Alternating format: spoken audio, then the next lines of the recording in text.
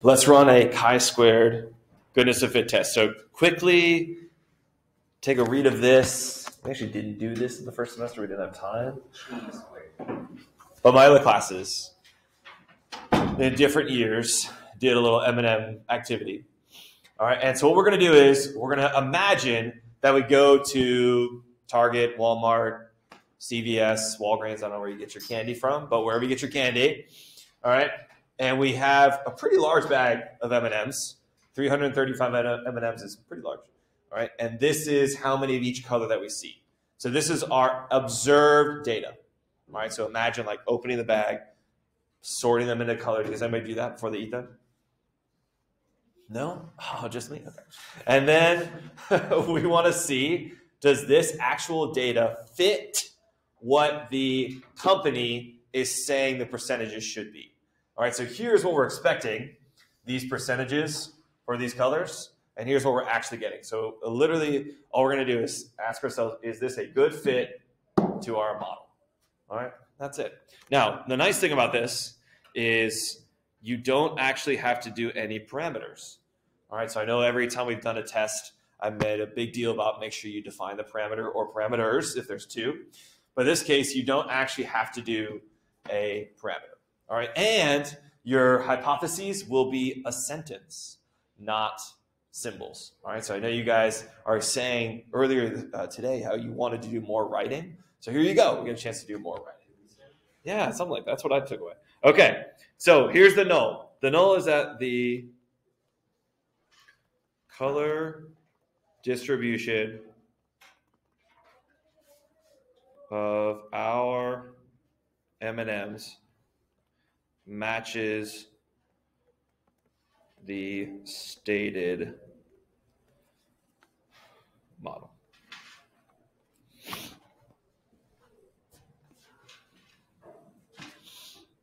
All right, so we always assume for the null hypothesis here that our actual data is a good fit. That's what we're assuming. All right, we're assuming it fits. Okay, so the alternative is going to be that it is not a good fit. So the color distribution of our M&Ms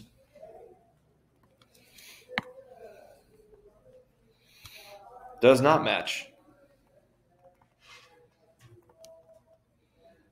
the stated model.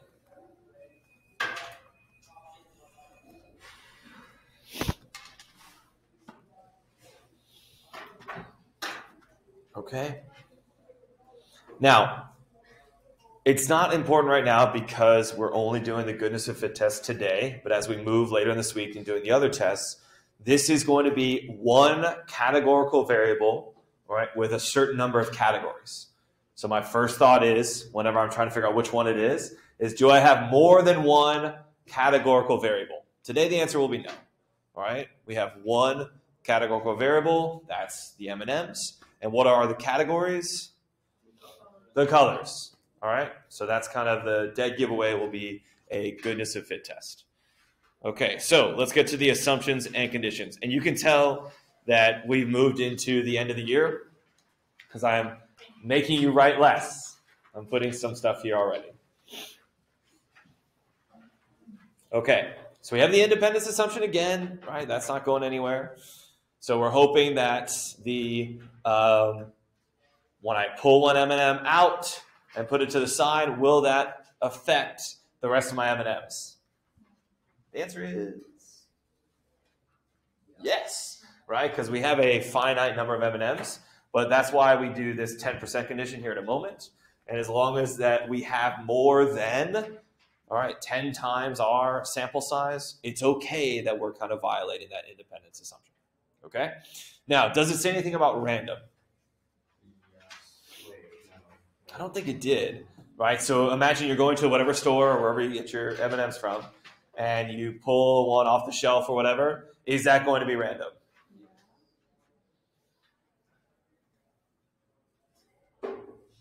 What do you think? What if like you got a bag that was like only reds? Oh my gosh. But you can determine beforehand. I don't really know a whole lot about how they put the M&Ms in the bag, but I imagine it's a machine. I imagine the machines are doing it randomly. So in my mind, yes, it will be random. All right. Do I know for sure?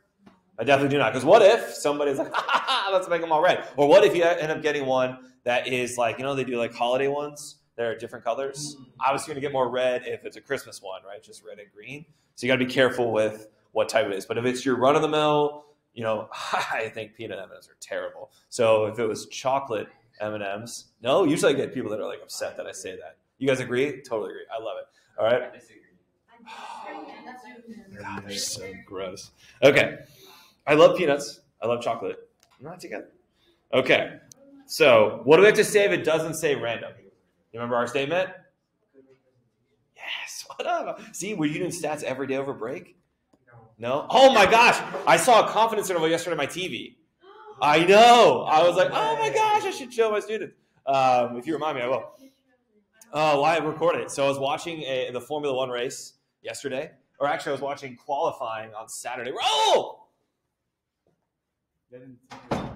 Oh, did they send me a chat? Oh, yeah, they did. Excellent. I was watching qualifying on Saturday, all right? And as they were doing it,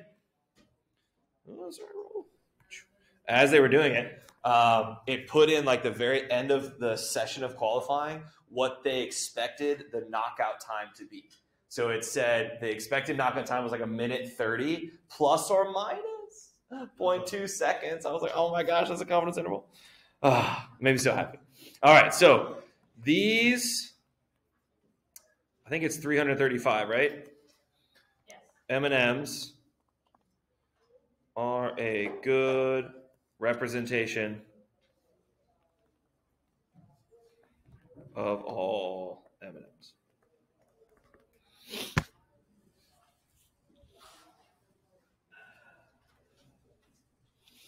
Roll right into the 10% condition. What do we do with our sample size of 335?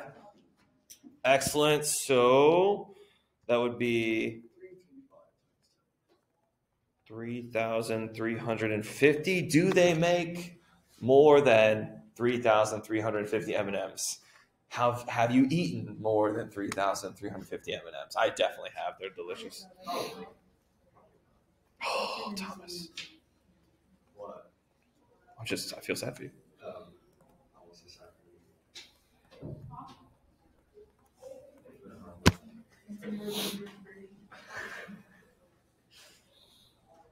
And this condition at the end of this page is just to make sure, hey, before you move forward, is this a categorical variable? All right? Yes, right? We just have different categories here for colors. We're just counting, no units.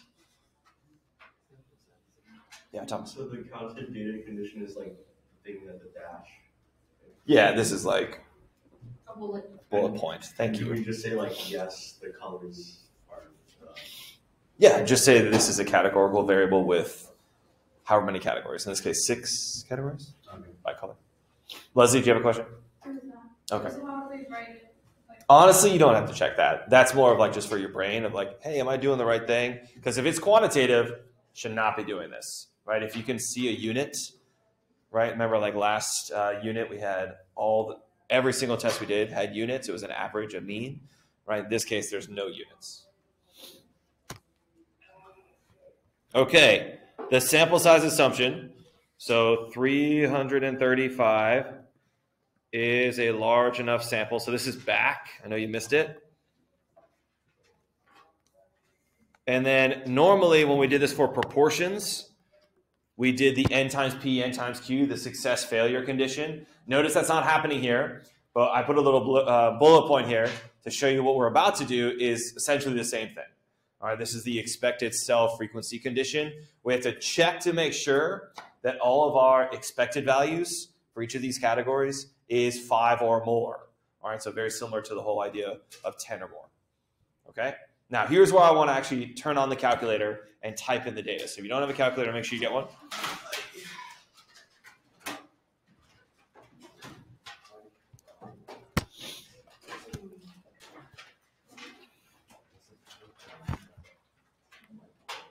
All right, so you want to go to Stat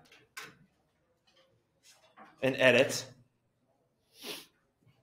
And we're going to type in our actual data for these different colors into list 1. All right, so I see that red was 57. So I'm going to type 57 right there.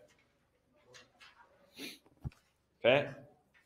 Then I'm going to type in blue 79. Keep going until you've done all 6. 75 for orange. Green is 57. Yellow 41. And brown 26. All right, so always put your observed data, your actual data values in list 1. Okay, now move to list 2. All right, now if all of the percentages were the same, we could do this in one fell swoop, and since they're not, we got to do each one of this at once, or I should say one at a time. So the first color here was red, and what does the model say, like the company states, what percentage should you expect of your M&Ms to be red?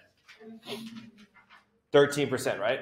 So you're going to type in this cell, right, 335, that's how many we have, right? 335 times 0.13. And it will do the expected value for you. Is that 5 or more? Yes, so we're good there. So I'm just want to just have my antenna up if any are very small, essentially. All right, do the next one. Blue. Blue was 24%. That's what we're expecting. So 335 times 24%, so 0.24. Again, that's even higher. Keep going. Orange is 20%. So 335 times 0.2. And then we have green, 335 times 0.16.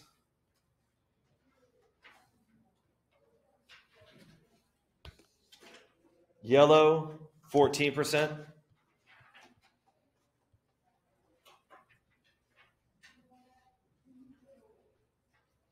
And then finally, brown was the same as red, 13%.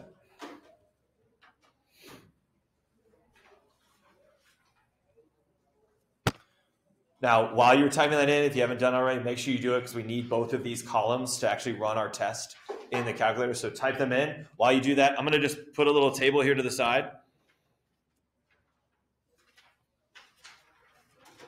where I put my expected values.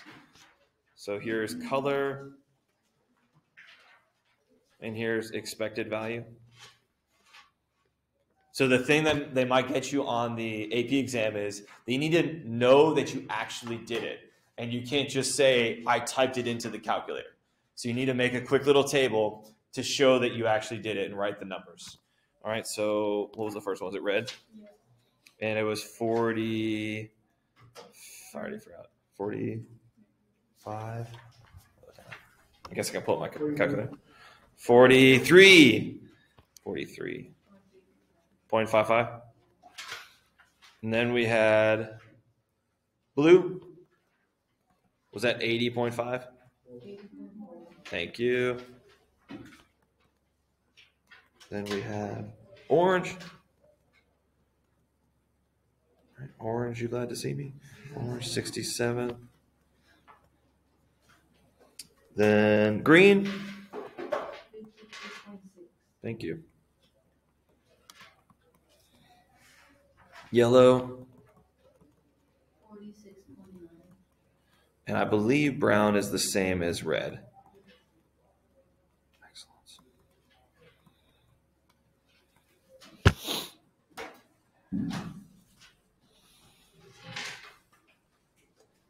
All right, so some way to make that table where you're showing the AP scores that you actually checked the condition. All right, so all of our conditions have been satisfied. So we're ready for that statement. I know you've done this statement, gosh, for months. You've got it memorized. All right, the conditions have been satisfied.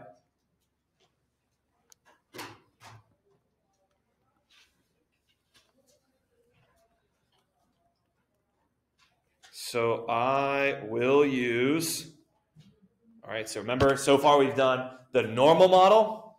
We just finished up using the T model.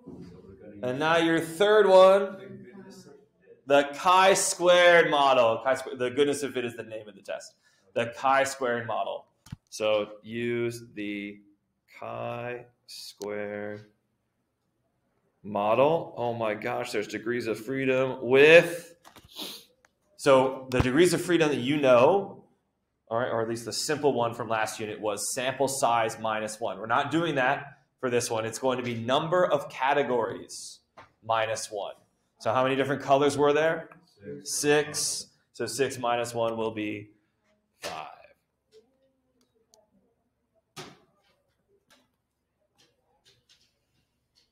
To run a goodness of fit test.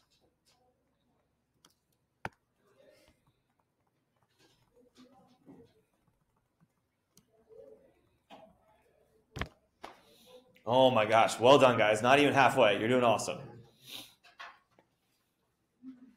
Just think, like in another 6 weeks you'll be doing this type of test in under 15 minutes.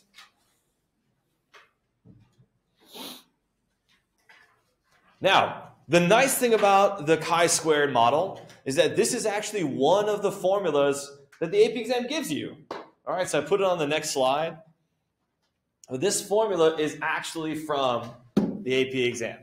All right, so that's nice. I used to, when I had to memorize this in high school, the way I did it was, I know this is a long time ago, so maybe you've not seen it. That's okay, I'm going to go for it. It's my mom's favorite movie. Have you seen The Wizard of Oz?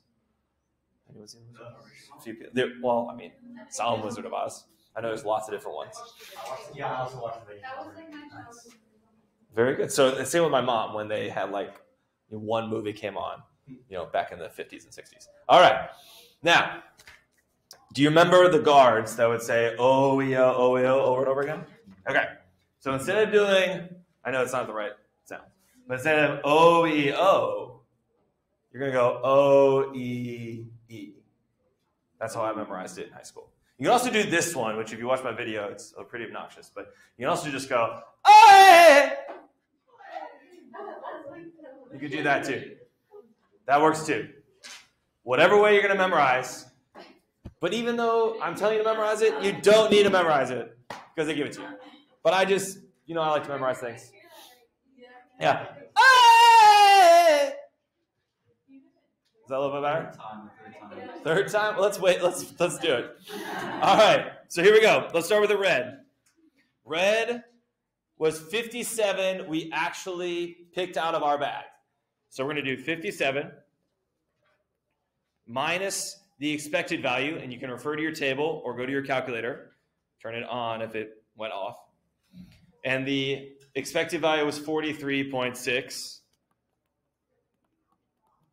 squared divided by that expected value. Now, why do you think we need to square it, that numerator? For fun. I mean, I'm having fun, Thomas, so I'm glad you are too. Any thoughts? Okay, let's hold off. We don't know yet. Let's keep going. Maybe it'll come up. All right, let's do blue. Le bleu, yeah. Does it have to do with variances? No, but you could answer the question with variances, but no. 80.4. Wow, look how we were so close on blue. Do you guys see how we were really close? Oh, interesting, because what happened with the blue numerator? That's going to be negative. So if I start adding positive and negatives, I'm going to start canceling myself out. So how do we avoid that? We square it, which is kind of how we did variance. So that's what I was saying. You could answer it that way. Orange! 75. I know you're already thinking, Mr. Frandrick, do I need to show all this work on the AP exam? What's the answer? No, you don't. But there could be a multiple choice question that asks you to do the algebra here. So I need to show you, even if you're bored. Green, 57 minus 53.6.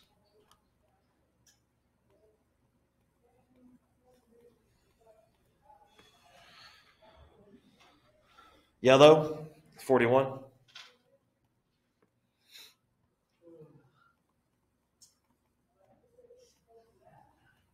If I was really on my game, I would use different colors. That's okay. First day back, right, Eduardo? 26. Not for me? You think I was teaching all break? I wasn't. Teaching your kids. Oh, man. Tried to keep Henry from using a screen. It's pretty much was my only goal. Lots of yard work. Got our generator put in. Very excited. Super excited. The next hurricane hits, then I'll be excited. All right. Well, I mean, I'm just saying. Not excited. You know what I mean. I'll be happy that I have a generator. Not actually happy. Okay. Now, you can do all this by hand. Please don't, right? That's why we have the technology. So let's let the computer do this for us, okay? So let's go to our calculator. Hopefully you've got your list 1 and list 2. Remember, list 1 needs to be it doesn't need to be. You can change it in your thing. It's just easier if your list 1 is your actual values, your observed data, and list 2 is what we expect to happen, okay? So I'm going to go to stat, over to tests, and I'm going to do the chi-squared goodness of fit test.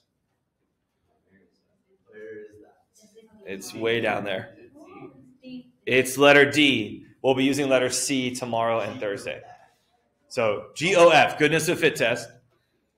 Hopefully you've got your list 1 and list 2 is right. When it pops up here, here we go. Observed is list 1. Expected list 2. What does it say for your degrees of freedom? It says 5? Okay, so that's right. And we're going to hit calculate. Is 5% the average? No, it's the number of categories minus 1. No, I mean like that. Like the It probably just knows that you typed in 6 numbers. Oh, okay. All right, so you can see the chi-squared goodness of fit test statistic, which is what I care about, is 13.164. I'm going to put that here. So this is like your z-score. This is like your t-value from the last unit, right? So you got to get your test statistic. And every time we get this should always be what accompanied with it. Whenever you have a test statistic, you should also have what next to it? A p-value. Always a p-value when you're running a test. So I think I actually have it the next page.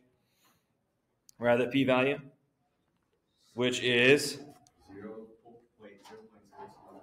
I'm going to do 0.022. All right, I'm going to draw that curve. You don't know what it looks like. I can go do it again if you want to see what it looks like.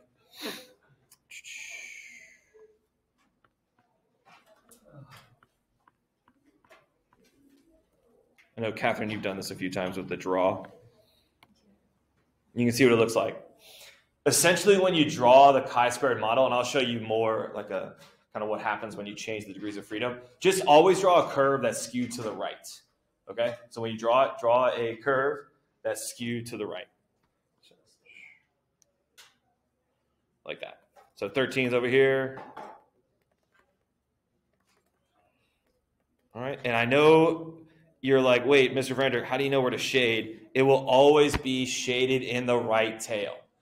Chi-squared is always shaded in the right tail. So don't need to worry about, oh, is it one tail, two tail? Always shaded in the right tail. Always, 100%. All right, so what do you guys think with this p-value?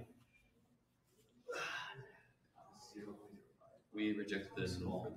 I agree. I think it's a pretty small p-value, so I'm going to reject the null. So what am I saying about our M&Ms that we actually have? That it is different from the expected value. Very good. I'm going to say that it is not a good fit for the stated percentages from the company. So our p-value is below 0.05. So I will reject the null in favor of the alternative. And just another kudos to you guys. Very few students had issues with this linkage on the last test, so you definitely have been working hard trying to figure this out. So good job for you guys. Our M&Ms are not a good fit for the companies' stated percentages. Now, I'm going to show you one more thing. You don't actually have to know this for this problem, but sometimes on the AP exam in the multiple choice question, they'll throw something in about chi-squared, and they might ask you for the individual component values that got the chi-squared of 13.164. Right? Because remember, I showed you all the work, but we didn't actually write any of the numbers. Right? But you have to sum all of those to get that 13.164. All right, here's what I mean. Right? Remember, this summation symbol means we actually have to take each individual one and add them together. So if you go back to your calculator, and if you didn't do anything, you still have it, but I need to do it again. And if you do this, and then do you see where it says CNTRB? All right, so these are each individual component. So do you see that 4.1539 number? That 4.153 number, or 1539 number, is for red. All right, and if you hit the arrow to the right, wait for it. If you hit the arrow to the right, it will move this, and you can see all the different ones. So the next one I'm going to write is 0.020244. And you don't have to do this. I'm just showing you. You might need to know this on the AP exam. Now I've got 0.955.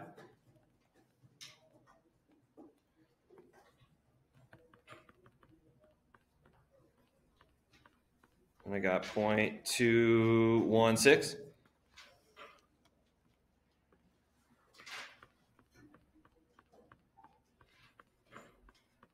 .742. And the last one, which was it Brown? 7.072. Wow. Look at Brown.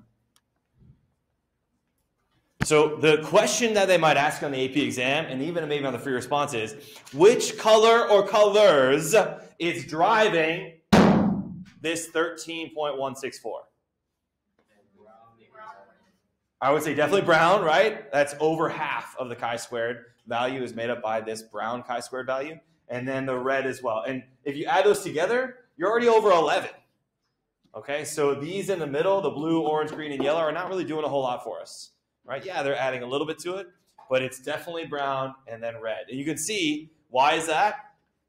We got less brown than we thought, and we got more red than we expected as well. Okay?